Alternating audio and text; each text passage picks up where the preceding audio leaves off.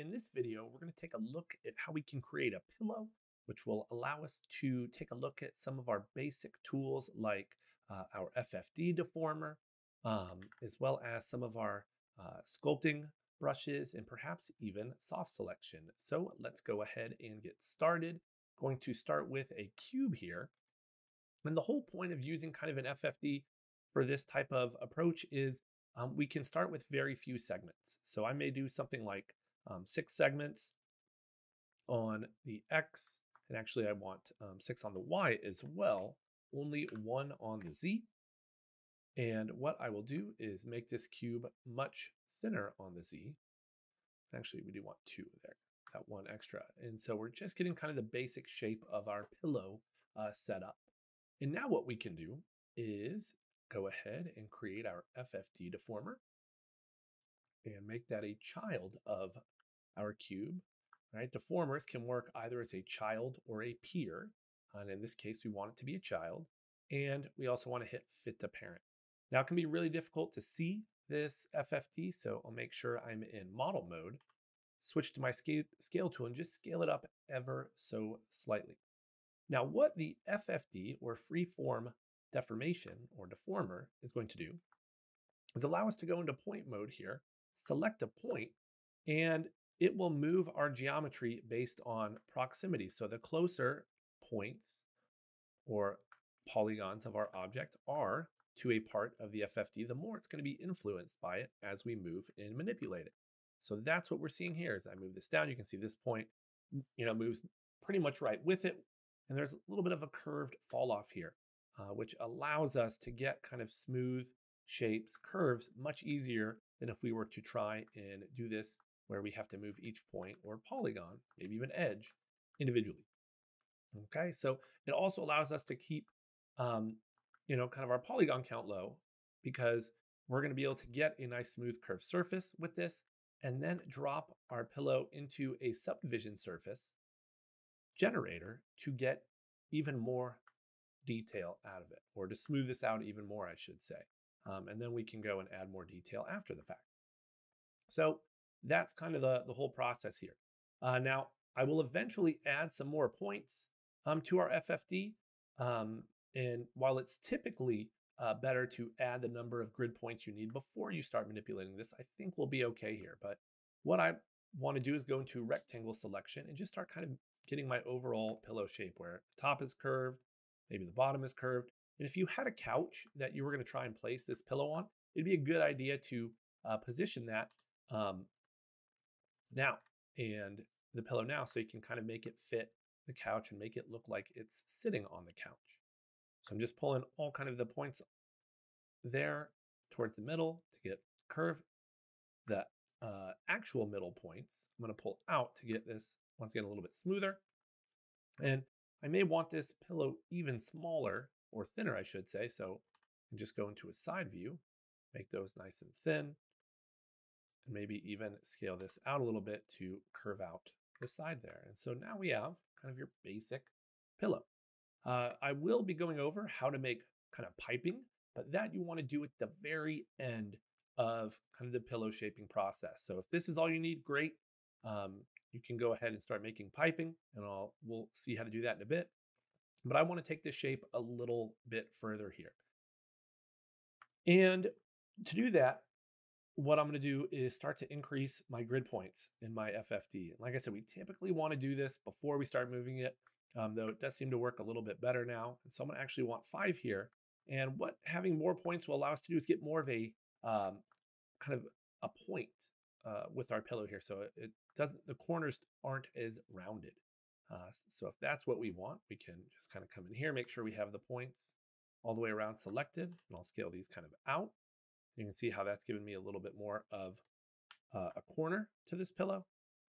I'm going to do the same thing here, and it gets a little bit trickier to make sure you're selecting the right points. And that's why going to an orthographic view and orbiting can definitely help. And I could scale those up as well. And you can see we can get pretty decent kind of hard corner there on our pillow. And if we want to round it out just a bit more, kind of balance it out, we can do that. So that's looking pretty good for our basic pillow shape. And so, once again, we can take this further. What I'm going to do now, though, is make sure, yep, both subdivisions are set the same because I'm going to do current state to object. So I end up with a collapse down version of this because to create our piping, I want a spline. And what I'm going to do is select the edge loop I want to use for this. So maybe something like that, this one, yeah, that looks like it's in the middle. Actually, let's go to the side here and confirm that. Yep. Okay, and then what we do is go mesh, edge to spline.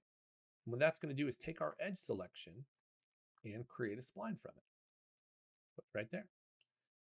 Go ahead and delete that because that's really all I needed that collapse down version for.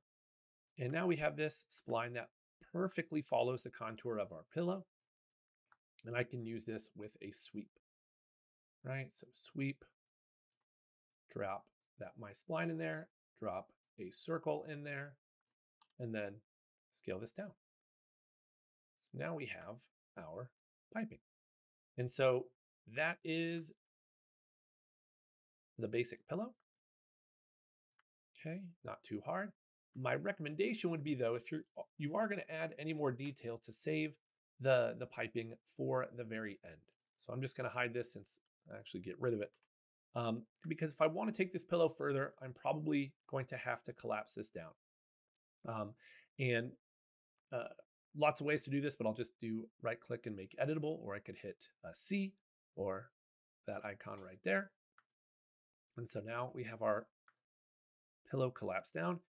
And while we've tried to put this off as long as possible, in order to get more detail like wrinkles or irregularities, we do need more polygons like we're seeing. Now, to kind of push this further, we could come in here and maybe select a corner and use soft selection.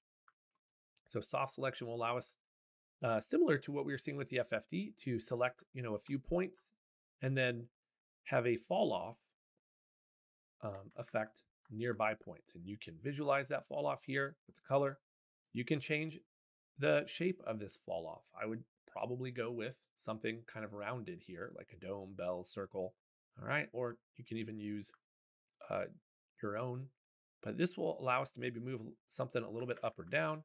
If I wanted to just kind of, like I said, add some irregularities, let's take down the radius a little bit so it's not quite as big. So maybe just something like this, just to make this a little bit more natural looking, because no pillow is perfect. So just kind of adding some slight changes to the shape all over. And this would also be a good tool to help you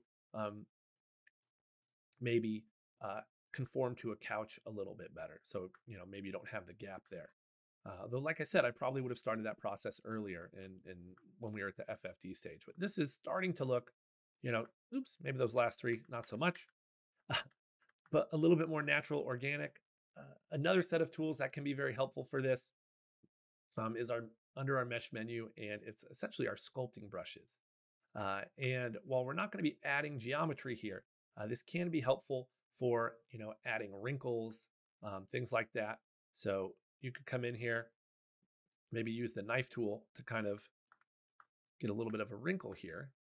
And while we definitely want to avoid those polygons, kind of intersecting, we can then come back with our smooth, do a little bit there, or perhaps even use our grab tool to kind of help get little wrinkles and things like that. Now, I do need to be careful.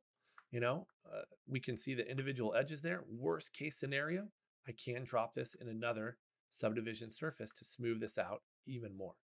Okay, and so actually that looks pretty good.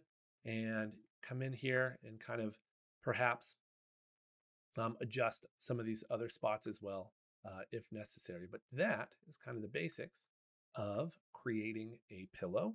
Hopefully you like this video. If there's anything else you want to see, please let me know.